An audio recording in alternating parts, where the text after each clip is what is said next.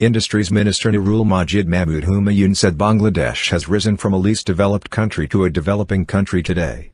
The government has taken initiative to develop state-owned industries with the aim of building the golden Bengal of the dream of father of the nation Bangabandhu. The industries in the country are becoming more modern and expanding than at any time in the past. Domestic industry is moving towards development. Age-appropriate modern industrial policy is being prepared for industrial factories. He was speaking as the chief guest at the inauguration ceremony of the construction work of Kotak Cement Company Limited's modern production transformation project. The minister further said that if the project is expanded, it will be able to produce 1,500 metric tons of cement daily through conversion of dip processes from the existing warrant process. At this time he instructed to complete the work within the stipulated time while maintaining the quality of work.